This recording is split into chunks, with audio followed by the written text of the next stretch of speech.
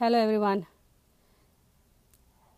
Red-leaved miniature pineapple.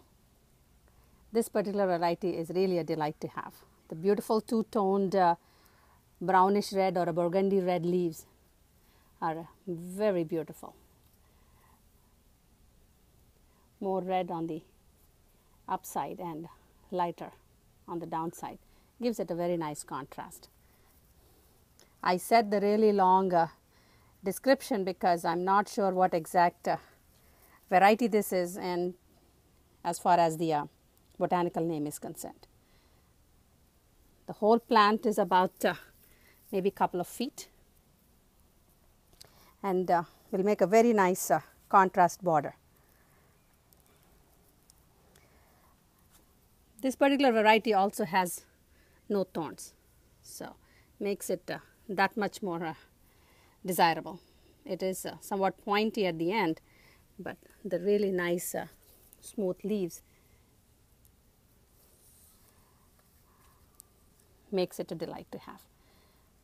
Unlike the one that I'm showing you here. It's a pale green leaves, beautiful little pineapples again, but it's a very thorny plant, and I tend to stay away from it. Even cleaning it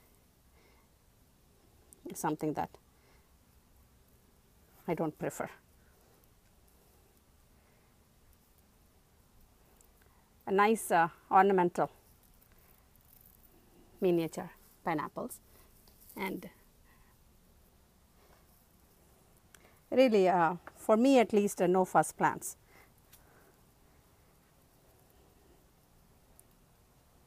That's the entire extent of the two plants, along with my little jaguar. Hello, Jags. He sits with me. Here it is. One more look.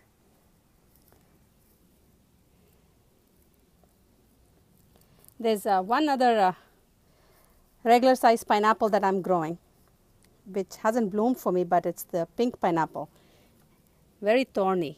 I will try to show the leaves because I think the leaves are also very beautiful in that particular variety, and I'm waiting for the fruit to come still.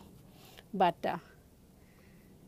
if somebody has a nice place for bromeliads and do not wish to have any thorny plants or wish to have the miniature pineapples, I would strongly recommend this variety. This is the regular size pink pineapple.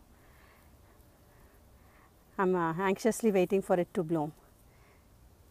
Very thorny plant, but a beautiful contrast on the colors. And I've seen this plant in full bloom with its pineapple, and that is a gorgeous sight. Hopefully I will be able to show that.